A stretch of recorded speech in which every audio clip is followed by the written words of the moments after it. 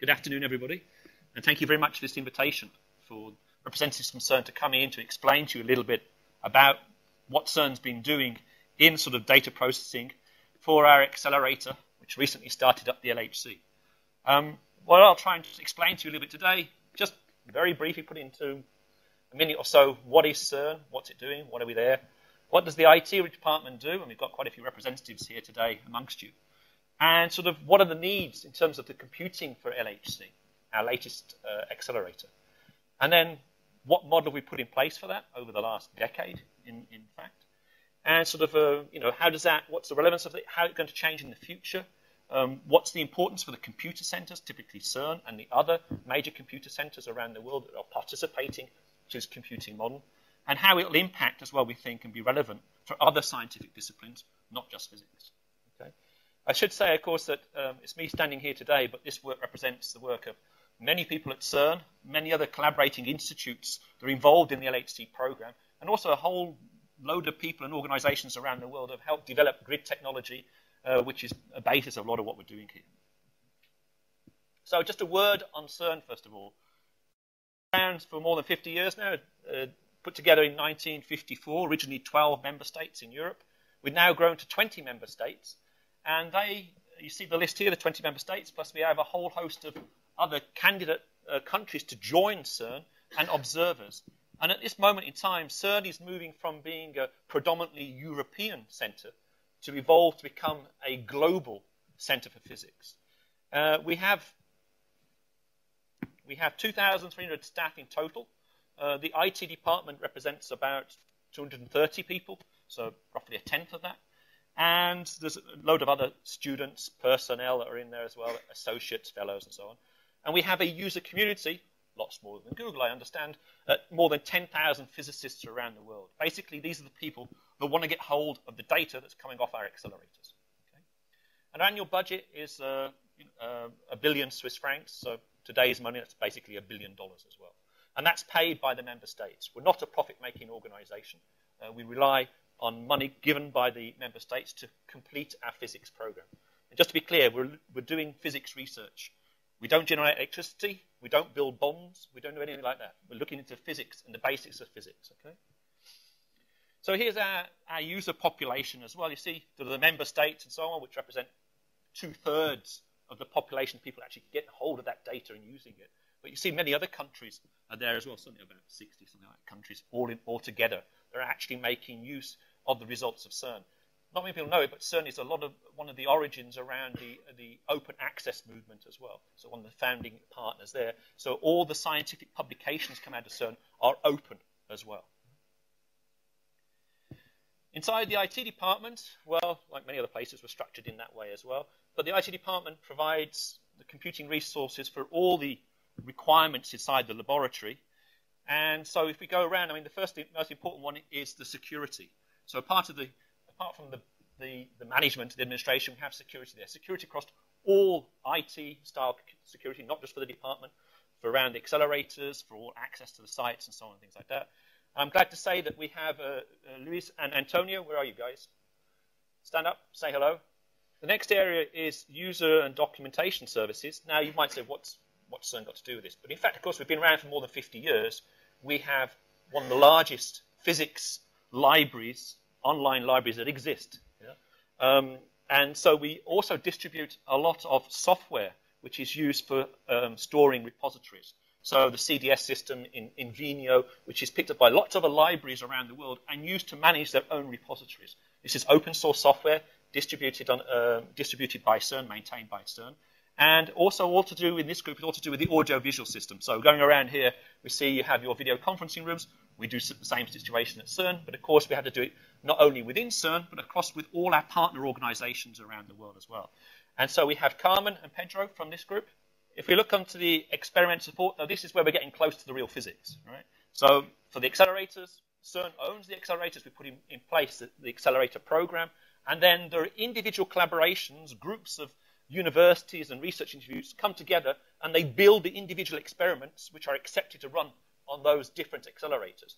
And the experiment support group, their job is to make sure that those experiments can optimize and exploit the IT infrastructure at CERN to actually take their data.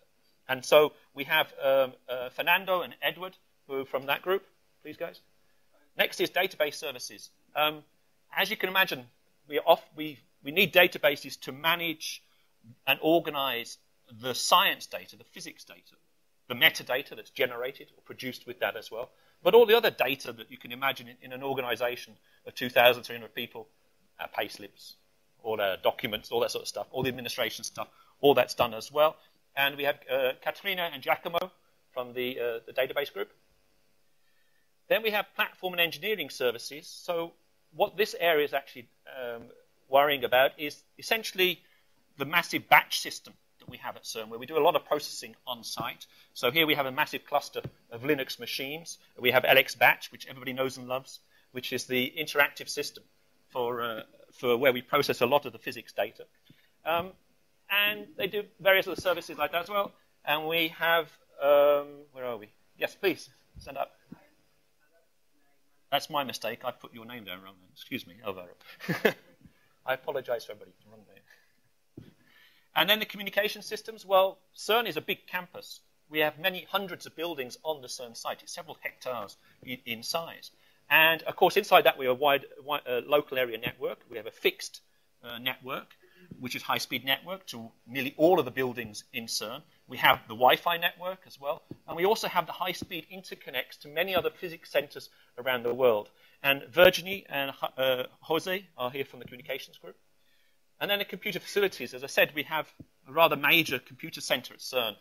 And the computing facilities group are essentially operating that computer center for us. So they worry about ensuring that we have enough electricity inside that the cooling works. They also worry about the procurement of all the generations of equipment that go for that center as well. And we'll come back to them later, I guess. Then. But first we'll go on to let's go on to grid technology. We have a distributed system there for processing of the LHC data, a grid system. And at CERN, we've contributed greatly to an open software stack, which is basically called a middleware for the grid system. This has been produced through a series of years, different projects run by CERN, also in collaboration with the money from the European Commission, also with our colleagues in the US and Asia. And we have Lawrence and Ricardo from the group here today. And the other area, of course, is the data storage services. So not only do we have disks, like you can imagine, where we store the data coming off the LHC experiments, but we have a hierarchical management system where we have tape robots where we store a vast quantity of this data as well. And we have Lucas and Anna from this group. Okay. And then we finally come back to the computer centers I mentioned, and we have Eric and Zeka. So with that, we've sort of done a tour, so you know everybody here. You can ask them any questions you like. We have no proprietary secrets, so you can... So moving on to the accelerator itself. So, of course, Google promoted, thank you very much as well, promoted the startup of the LHC. And, of course, during 2010 was our first major data-taking year. Here you see an aerial shot of the Geneva region. You see superimposed on top of that the ring for the LHC, which is 27 kilometers in circumference. Next to that, you see the smaller ring, the SPS, earlier generation of accelerator, which is used basically as an injector in towards the LHC. On the far right, you can see the airport and so on. And at the bottom, below the concentric rings there, is the major part of the CERN site. As I said, it's a big campus, and you understand why we have a rather large local area network there as well. And of course, over this side as well, we have the other part of CERN, the Pebblesand site, where a lot of the fixed target experiments take place as well. So it's a very large thing, and it spreads the Swiss-French border, which basically goes through here somewhere, near the Jura Mountains, Lac Le Mans, over here, and things like that. So on that accelerator, I said, it's not actually on the surface. You can't see a painted line when you go around Geneva. It's not really painted on the roads. It's below, up to 100 meters at some points. And it was actually developed, well, dug out in about 85, when it finished, 85, 86, with a previous accelerator called the LEP. We subsequently dismantled that accelerator at the end of its lifetime and then built the LHC in the same tunnel. And what you see there, we'll look a bit more in more detail, but you can see some of the magnets inside the accelerator. And there are 4 major experiments, 2 other smaller ones, but 4 major experiments sitting on the LHC today. And so here we see them distributed around the accelerator. So these are the points, essentially, where the particles collide, beams of particles come together and collide, and that's where we collect the data from these 4 major experiments. They are, in a sense, looking for many of the same characteristics, physics characteristics, but don't underestimate, they're also in competition. Right? They're all trying to vie to do the best physics they can. They're competing amongst themselves to see who can come up with these discoveries as quickly as possible. Shot of the accelerator itself, a sort of cutaway looking at the LHC accelerator. We see some of the blue parts of the magnets, and of course the magnets go all the way around. They're 27 kilometers. So there's something like just over 1,100 magnets, each one several meters long. If you look inside the magnet, you can see there are 2 beam pipes here. So of course we have two rings circulating in opposite directions, and then they are brought to collide inside each of the 4 experiments that you saw in the previous shot. Right? So they're accelerating in that way, 10,000 times per second or more. They're going all the way around.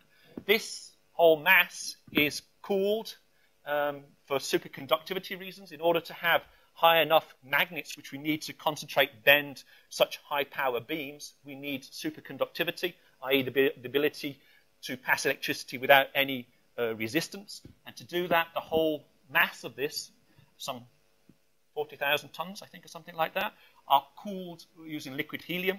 There's 130 tons of liquid helium inside this machine. That's why it takes us several months to cool the machine down to work on it. We're up again. So when you go back to your flat tonight, you've been out for dinner, you had a few daiquiris, you go back home, you go into there, and you think, I'll just have a nightcap before I go to bed, and you go to the fridge, and you open the fridge. If it's accelerated, it would take you 3 months to get that beer out. Right? So just remember that. Think about us when you go home tonight, and then you close the door, another 3 months. Yeah? It takes that much time because of the mass of the material we have to cool down, and it takes us, we do it by sectors, we do it time after time. The running cycle of this machine is very long. Previously, we would run for several months with the old accelerator, run for several months, close down in the winter when we do maintenance, also when the electricity is more expensive. But now we have to run for longer periods because we lose too much time cooling the machine down, warming up, and so on. Here's just a little simulation of what it looks like inside of one of those 4 experiments sitting on the LHC accelerator. So what it is basically, it's a big onion ring, and each layer of that onion ring is looking at a different physics characteristic. And each one uses different materials and technology in order to do that. But all of them are producing data. Right? So what you see here is the experiment. Let's say it's Atlas or something like that. And here you see the beam line coming through it. And you see the 2 beams of particles colliding. And out of that produce other types of particles which are detected inside that machine, inside that detector. So it's pretty much like a very powerful digital camera. Right? These collisions are happening at 40 megahertz, so 40,000 times per second. And the amount of electronics in here means that we have 150 million sensors, basically. A million pixel camera that is taking 40,000 photographs per second. And there are 4 experiments. Right? So you start to get an idea of how much data we're talking about, which we have to deal with in real time as it comes off these machines. In fact, there's dedicated hardware inside each of those experiments, or very, very close to them, underground, which we call the triggering and data acquisition system. So the special electronics takes it off the experiment and into the first level trigger. Depending on which experiment, you might have 1, 2, or 3 levels, 2 or 3 levels of triggering. And we take it off there, and at this point we have some dedicated hardware, specialized custom-built hardware, sitting in racks down in the pit. And it is going through, it can't see a whole event. It can't see a whole collision. It can only see a little part of it, because the amount of time it has to make a decision is very, very short. So it can only see a little bit of it, and like a keyhole, it has to guess if that's the right sort of event we want to keep, or whether or not we're going to throw it away. It's a bit like spam. You throw most of it away because it's all spam, and we want to keep a little bit of it, right? So we'll make a selection decision, yes or no, keep it. It goes through to the higher levels of the triggering. And each time we have a little bit more time, still, of course, sub-second. We have a little bit more time, and we see a bigger part of the picture until when we get to the level 3 trigger, where it's the first time we can run an algorithm which can look at all the data from an individual collision. Okay? And with that, We then take it from there, and after that, it's the first time it goes out to permanent storage. So we haven't stored it permanently to disk until that point. Okay. If you look at this graphic, you can see the accelerator underground. You see the 4 experiments.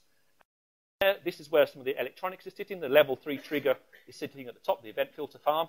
And we have fiber optic cables taking the data up to here, and then taking the selected events back to the CERN computer center. Centralizing it there, and then from CERN, we can record it, and we can also spread it around the world for further processing and to access to those many thousands of physicists that want to get hold of that data as quickly as possible. So to do that, I said we use a distributed processing model because the amount of CPU we need for this is essentially we need 100,000 CPUs every day to process the data coming off the 4 experiments. Together, we're recording about 15 petabytes of data per year off these 4 experiments. Recorded, not the data acquired, but what's recorded. And so we have a distributed model that was built or designed basically a decade ago now, where we have, CERN center known as tier 0. So this is where data comes off into the computer center. The computer center is tier 0. And we have 11 specialized centers around the world. Now, each one of these centers have agreed to participate in the LHC program. They've dedicated sufficient resources, significant resources to work on this. And what we have, so you basically see there's one in each of the major centers for physics around the world. We have grid carriers in Karlsruhe in Germany, Rutherford in the UK, SARA, NICEF in Amsterdam in the Netherlands, Fermilab in the US, Triumph in Canada. We have Bologna in Italy, Lyon in France, Barcelona in Spain, Taipei in Taiwan, Brookhaven in the US, and the Nordic Data Grid Facility, where the Nordic countries have come together and produced a distributed center across the Nordic countries. So these are what we call our tier 1 centers, and we have high-speed dedicated links, network links to those 11 centers. And so the data taken at CERN is also sent out to those 11 major tier 1 centers. They have specific functions. They will also, of course, store another copy, at least one other copy of the data. So now we have replication of the data in this system. So if we lose one copy at CERN or somewhere else, we've got a copy available. Significant processing capacity as well to actually churn through all that data and analyze the physics. Okay? And they also provide another function, which is to service many other regional centers, which we call tier 2, tier 3s, where the end physicists are often sitting. So these are guys sitting there, want to get hold of the data, want to analyze it, want to do the work on it. Provide special services to these guys.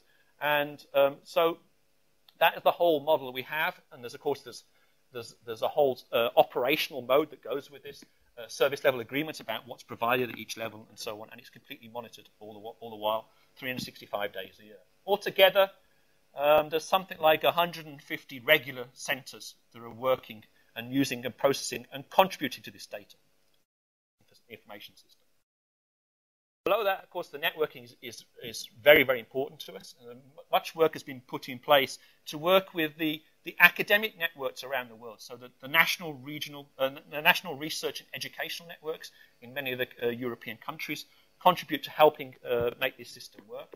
So we have high-speed links between CERN and the major tier 1 centers. We also have backup links as well.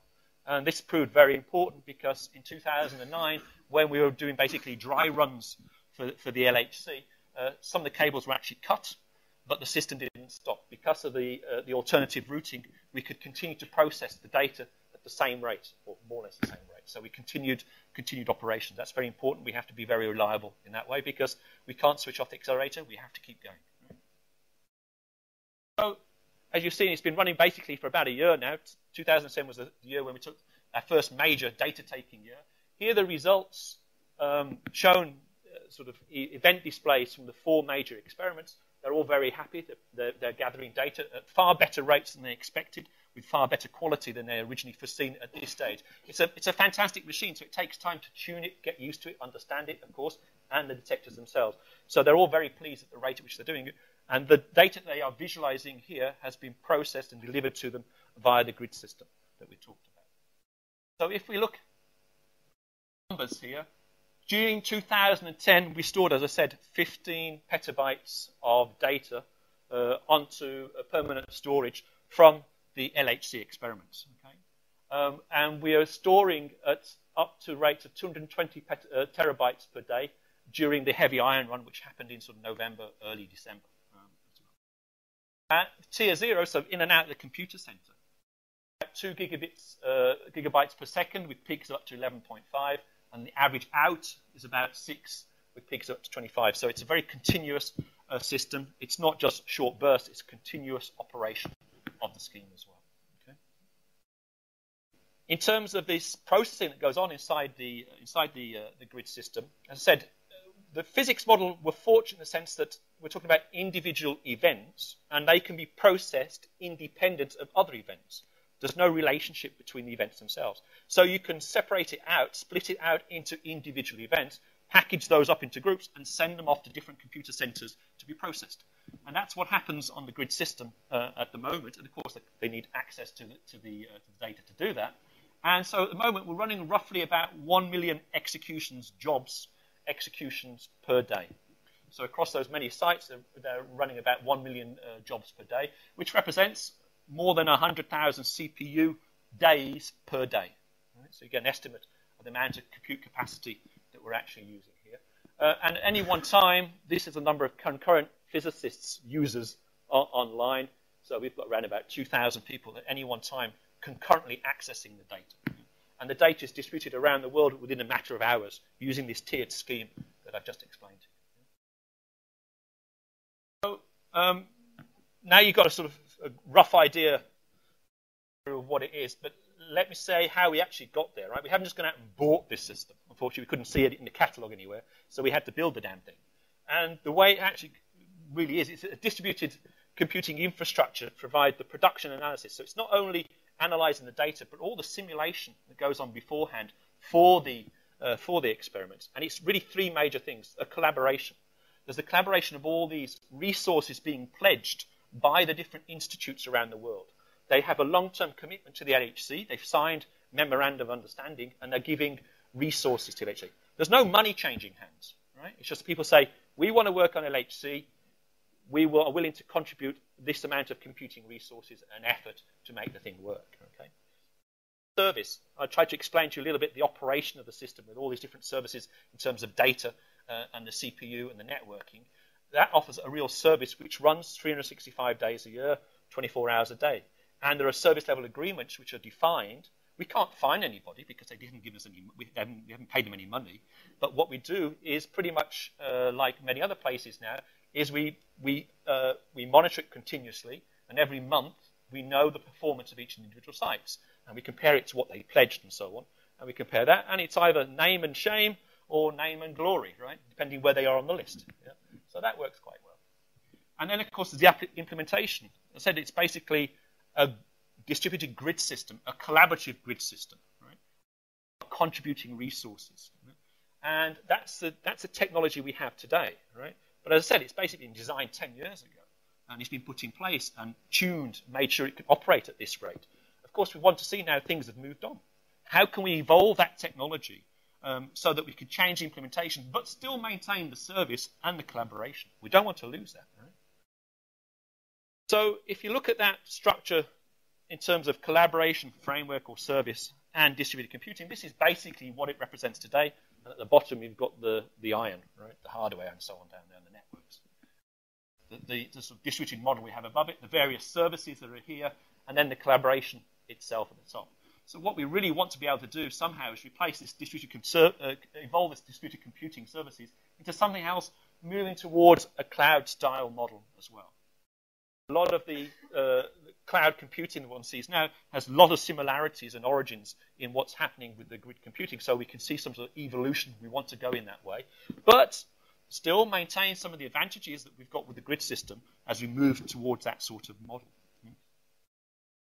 So how do we have to evolve this data processing? Well, basically, the thing is to make it sustainable. If you think about the lifetime of the LHC, it's been preparation for 20 years before it saw data. And it will run for 15, 20 years as well. So it's a hell of a long time, right? And we need a commitment and make it sustainable. There are going to be many generations of programmers, operators, electricians, physicists working on this machine. And there's going to be a massive amount of data that's going to be accumulated over the lifetime of the machine as well. So we have to be able to make it operate in a sort of an efficient manner that can be sustained. So there are many data issues around that. The whole data management and access question. How can we ensure, guarantee access to this data on a global scale over decades? How can we make it reliable and fault-tolerant systems when essentially the hardware we're building on is not reliable and fault-tolerant? Many of the centers that we work with, including CERN, we buy commodity systems. We buy low-cost, standard, not gold-plated disks or CPUs, right? And they have failure rates, often higher than the manufacturers publish, right? And we have to make a reliable system, still depending on those unreliable elements below. The data preservation, as I said, making it for decades and ensuring it's open access, and adapt to the changing technologies. When this stuff was designed, it was single CPU servers people have. Now there are many core CPUs, and who knows, it might be the predominant technology might be GPUs for the whole commodity world within the next couple of years. Can our computing model adapt to that? Can our algorithms exploit GPU architectures as efficiently as the single processor technology it was designed for? Things like this. Okay. So we have to adapt to those. Similar thing with global file systems. All the physicists want to be able to see all of the data from their experiment as one big global Unix file system. That's what they want to see. Not that easy to provide during the mid-2000 years on that sort of scale. But now if you look around, there are different services which are making it possible. Things have evolved. And if you think about it logically, well, things like Dropbox, isn't that a global file system? Could we not have something like Dropbox for LHC? Could that not work across all the different centers? Just trying to think of different ways of doing it, things like that. Virtualization. Many of the centers I've talked about are already virtualizing their computing resources. One of the groups in IT department is specifically put in place virtual machines with Linux flavors, with Windows servers, and so on. But can we expand that? Can we get it so that the physicists' algorithms are wrapped up as virtual images, which we can then distribute around these different centers and allow people to change and reallocate the resources more dynamically than they can do today? Of course, the networking infrastructure. When this system was simulated and put together, the networks were not particularly reliable, and people assumed in the simulation that they would fail. It turns out there's been such progress in the networking layer that it's the most reliable part of the whole system, right? So that sort of turns on the head the way you have to think about it, right? Do we still need this tier system? Peer-to-peer model instead be more appropriate now as these technologies have changed? Has the structure and the networking capabilities have changed as well? So all these things we have to try and take into account. But I mean, we have to remember there's people involved in this as well, right? And the point is when we talk to the physicists now, they say, don't touch it, it works. Leave it, it runs, leave it, right? But of course they want incremental improvements. But if we're going to keep the thing going and maintain it for a decade and so, we've got to see how we can do it. And one important point is the data. The biggest area where things are going to change are in the data management and data storage areas.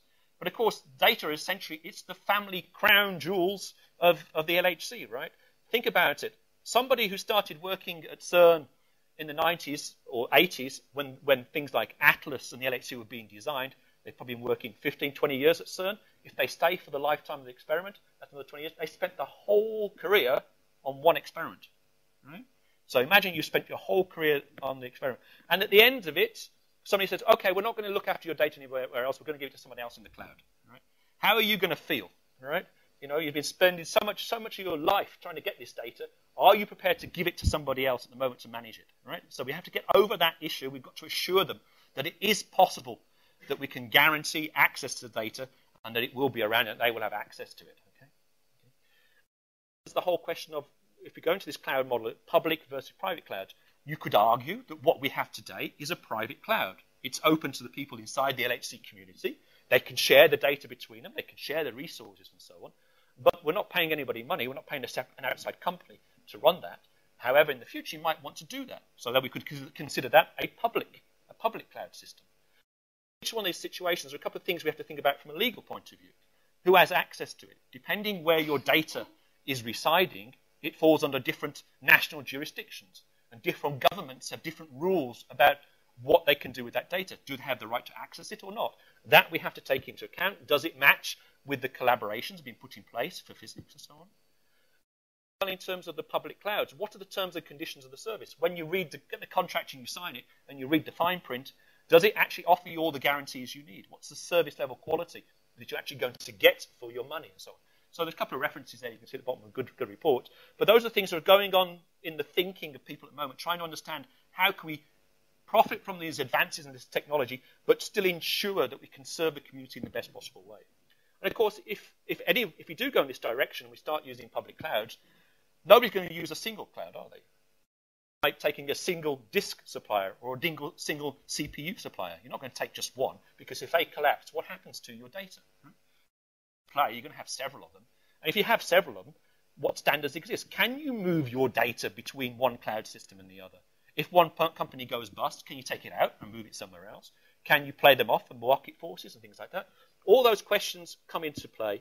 And also, what about identity? Well, at the moment, we have a federated identity system across all of those centers. Using X509 certificates, you're given a certificate by your host organization.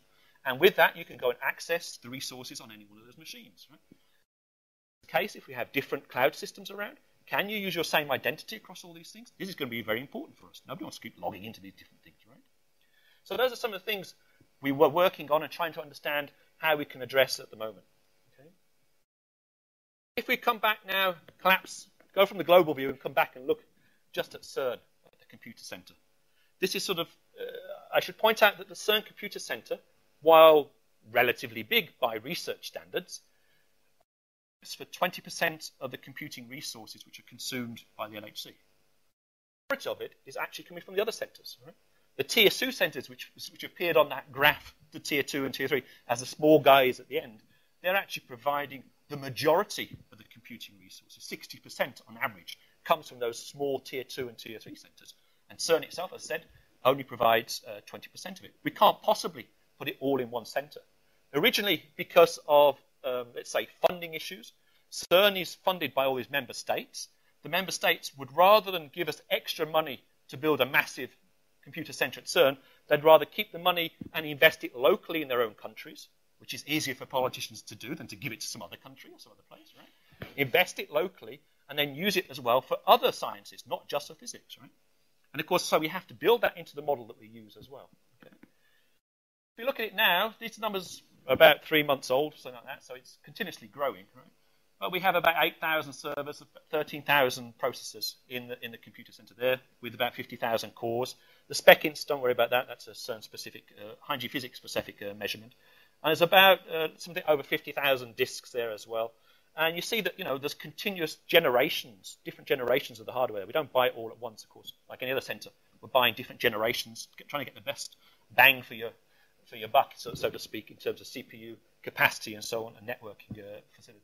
So, of course, there are many generations of the hardware in the computer center at one time. We have to manage those points as well. Continuous breakdowns of the equipment, disks, power supplies are the most weakest parts we have there in terms of failures. And, of course, we have, as I said, tapes. We have about 150, 160 tape drives with the robots from IBM and Sun Storage Tech. There's about 45 petabytes of tape storage there at the moment. And then you see the sort of networking capacity that we have inside the computer center. This computer center is quite an old building. It's not nice and new like this lovely building we're in today. It dates back from 1972. And it's about 5 megawatts in power. It has a power to utility efficiency of about 1.7. So we're using almost as much again in terms of cooling and for ancillary uses rather than actually the sort of CPU cycles you get out. If we want to improve those numbers, we need to have a new setup for the computer center. And CERN itself at the moment is looking to have a remote tier 0, finding some other country in Europe who is willing to provide a new computer center for us where we can put extra capacity in as well. Okay? But if you look at the computer center itself, this is roughly sort of the numbers game of what's happening at the moment. From the experiments, we get about 700 megabytes per second. It comes into the caster system where we have the disk pools, which is basically the front cache to the tape systems as well. There, the clever caster software decides when it goes out to the tape service. Here, we're talking about less than half a second access time. With the tape service, we're talking minutes before going in and getting out data. But it isn't just archiving the tape system. We're actually using really as an active part of the hierarchical management system. In the future, who knows? We'll see how things evolve there as well, right? And then from the analysis, the algorithms are being run on the sort of on the servers and so on, then accessing the data here as well. And of course, it's read backwards and forwards here. And then, of course, pumping data out to the tier 1 centers at those sort of rates as well. Okay. In terms of the sort of data management layers, well, from the end physicist user, he's got a sort of a popular package they use is called Root, sort of an object-oriented framework for analyzing the physics data. They can plug in their algorithms, do cuts, fits, and so on, see graphs and so on out of that, access the file systems through a network client down to the network server, the namespace, so it looks like a big file system if you want, to the disks, from the disk staging area and the scheduler down to the tape systems and offline storage. So that's basically what the whole model looks like inside the tier 0. Specifically in the data management area, is that likely to move? Well, can we take an approach where we move more of the scale of performance and reliability issues to a software layer? We're counting very much on the hardware at the moment. Can we change that? Can we make it a more service-oriented software layer in that sense as well? Looking at the question of scalability, we need to store at least 20 petabytes per year. The physicists are running faster than we are. The accelerator is getting better every day. The energy, the luminosity is going up. The detectors are getting better. They're understanding better their machines. They're tuning them better, understanding how they can work better. So that's increasing it. 20 petabytes per year is looking conservative now for what's going to happen. And so, of course, over the lifetime of LHC, we're talking exabyte scale here as well. Security, of course, we need fine-grained access control to all the different files where we store multiple events and so on. And also we need multiple authentication systems, not just X509 certificates. We need different ways of integrating different systems there as well. The accounting and journaling, that's very important. We have monitoring and logging systems at the moment, but we can't really roll them back and restart as we would like to. Global accessibility, basically all data has to be accessible to anybody in the world that has an internet connection. The bottom line of what we have to be able to do. Sounds familiar to you guys, I'm sure, as well. And then the manageability, sort of how can we limit the interventions that are needed in the computer centers? How can we do at the moment? There are engineers going in on call 24 hours a day and making sure that the hardware is performing correctly, right? Can we change that so we can limit it just to office hours and only using technician level people to do it by making better use of the software layers and so on? What can we do in terms of sort of the multiple and various levels of service quality? At the moment, there's one level of quality. That's it for the LHC, right? Can we have multiple levels? Can we vary them according to what the needs are, what we can afford, things like this as well? Then I said as well, we're sort of trying to do all this with low-cost hardware, right? Commodity low-cost hardware, where price is the gaining factor. And of course, the power efficiency question. Everybody has to be efficient with energy now. What can we do? Can we turn off disks, manage them, manage the power for them with many core CPUs? Can we shut down some of the cores? What can we do in that sort of area as well? What I want to say as well, just finish off with the idea that everything we're doing here is not just specifically for physics, right? As I said, it's a general purpose grid system evolving into a cloud system. The data management issues are very, very important. And this European Commission organized high-level group of experts put out a vision for scientific data where basically you don't see the infrastructure anymore, you just see the data. And that's valid for many of the scientific disciplines. At CERN, we have strong relationships with people working in health systems, life sciences. Drug discovery is a big user of these grid information grid systems as well. Similarly, in the environmental sciences and earth sciences, processing the satellite data, you know a lot about that stuff as well. A lot of that is done with UNOSAT here at CERN as well. And so all of these sciences are looking at this question as well and thinking that there might be some common elements in what we can do here. And so there's a basic model that people are evolving towards. You know, this is very, very, any software system you can break into 3 layers. We can all do that, right? But if you look at the basic services people are trying to provide here, those are sort of things which we can map onto what we have today and what we want. And of course, the whole question of continuous trust across all of those layers, and the data curation as well. Just finish there and say thank you very much for your attention.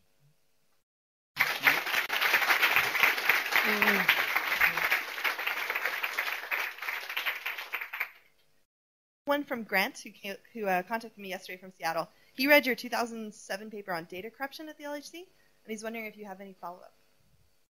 I can remember what paper that was. Data corruption. We have... okay. Anybody familiar with that paper? Otherwise, I will stab at it. Okay, well, look, I'll guess at it while you're doing that. So corruption can happen at many layers in this system. First of all, from the experiments themselves in the electronics level, right? And that's why we run a lot of time is spent with cosmic rays when the accelerator isn't running.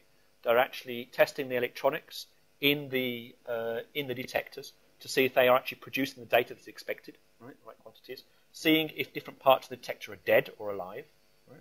Because when you assemble this thing, there's zillions of miles of cables in them, and yes, and sometimes you don't connect them correctly, right? Then, of course, there's a trigger and data acquisition system itself, which may have hardware errors, it may have software failures, it may have problems in the algorithm, it may be throwing away good data, right, which is one of the issues for the experiment.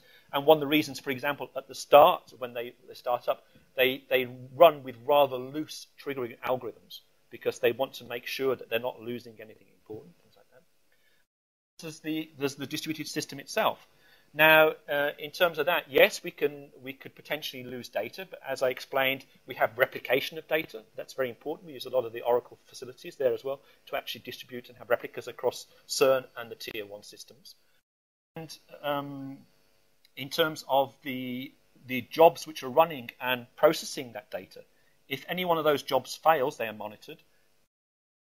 The experiments know about it, and the job is either restarted automatically by our resource broker, or the experiment framework, software framework itself will capture that and reschedule it themselves. So those systems, some fault tolerance built into all those systems, but we can't guarantee 100% on all. In the diagrams, you mentioned people getting access to the data at the tier 2 or whichever tier it was of the users at the other end, the physicists. As a physicist ask for data? Do they ask for a time slice? Do they ask for specific interactions of particles? Do they ask for specific experiments? And do they get the data, or do they simply request that their algorithm is run against that data somewhere else asynchronously and then have the results sent back to them? Okay, so there's different aspects to this. One is, first of all, the collaborations have a body of users, the physicists, right? They're all working, contributing to that experiment. And they all have access to that data, right?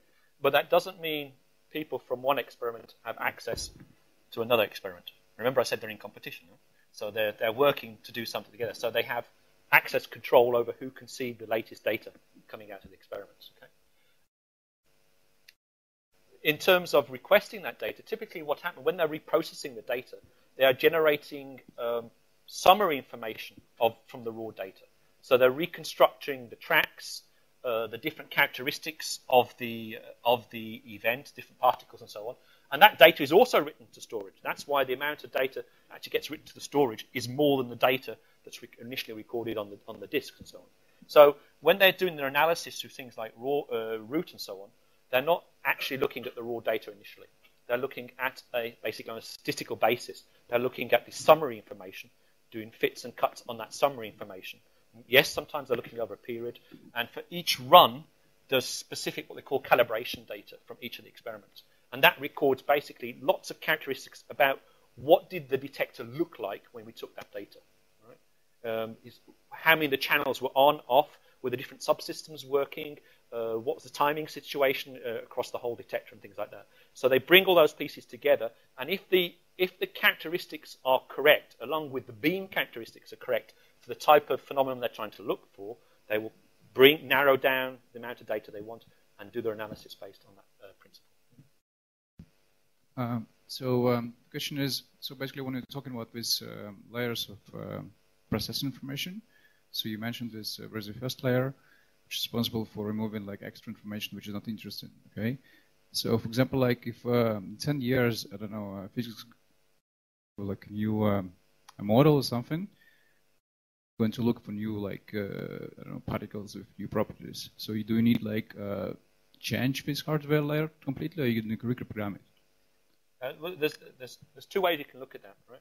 The triggering layers, all the way from trigger level 1, 2, and 1 and 2. At that point, we haven't permanently recorded the data. Then is lost forever. Again, right? That's gone. Yeah? It's gone into mass storage. We have access to that data. under certain conditions. I talked about the calibration data and so on for the experiments. What could happen, you're quite right, is that later people come back and say, okay, I want to look at that data again because I want to apply some other algorithm to it. Right? They can do that, but you can't change the conditions under which that data was recorded. Right? It's done. That's passed. Yeah? You can, and this is done dynamically, and it's part of the online system for each of the experiments uses some of its CPU time resources to do this. It can monitor in real time what's happening in the experiment and make some adjustments to how the experiment is configured. Okay? But it's short term that they're doing that. Now, in the lifetime of the LHC, what's expected is that we're running basically at 7 TeV now, so 2 beams of 3.5 TeV. It's designed to go up to up to 14 TeV, so 2 beams of 7 TeV. But there are then plans as well to upgrade the LHC to the super LHC. So this will imply improvements in the technology around some of the magnets, the radio frequency cavities and so on, and the kicker systems to improve the quantity of data and the quality of data we're getting out of the accelerator. Consequently, there will be upgrades to some of the experiments. For example, CMS and Atlas are looking at upgrading some of their systems as well. At that point, we can start looking at other characteristics, which at the moment may be out of the visible range of what we can see with the LHC today. Okay, another question that I was sent was around network availability stats for long-haul links, the ones that CERN operates particularly. They were wondering where things are failing if that isn't 100%. Okay, I'm going to hand this over to the networking guys. They probably know better than me. I guess a lot of the failures are guys with diggers and ships, anchors, and earthquakes. Yes, there's one particular case when there was the earthquake in Asia, which cut off some links, a lot of the links, not just for CERN, but around Taiwan. But as I said, because we have the redundancy links, we can, in most cases, we can carry on processing. So you said these experiments are in competition, but you're sort of distributing the data over all these different sites. Do you encrypt the data when you send it out, or do you do something to hide it, or no? We have the access control mechanism, so this X509-based certificate system. So to access the data, you need those, right? If you ask the physicists, they will tell you, we don't need to encrypt it, and it isn't encrypted because nobody can understand the damn stuff anyway. So it's true, unless you're really working on one of the experiments, being able to interpret that data is very difficult. There aren't that many manuals about the physics data itself. Yeah. How do you handle contention for resources? Yeah, that's a very good question. As I said, there's you have to remember that CERN's responsible for building the accelerators and running the accelerator facilities. Right? The experiments don't belong to us. Right? They are built by separate groups that first of all compete on paper to be given the right to actually build the experiment and have access to the accelerator. And when it's built, they have a collaboration. They have an agreement between themselves what they're going to do. Now, many of these centers that appear in the grid are serving multiple experiments. You know, research institutes like to hedge their bets as well, right? So they're going to work on more than one experiment. And they say themselves how they want to allocate their resources. We do not impose it on anybody. What we do from the CERN point of view is that we monitor it in the sense of we monitor what they pledge to verify that what the centers are providing are adequate for the experiment. So if we find that for one particular experiment there isn't enough resources, we raise alarm bells. We can't force them to give it, but we raise alarm bells, and typically the centers themselves will do something to try and accommodate that. Yeah? But the relative priorities between them is a decision for each of the resource centers themselves. Right? Typically, they can do it different ways. Most of them have got a batch system running, so they will give different queues for different priorities to different experiments and things like that.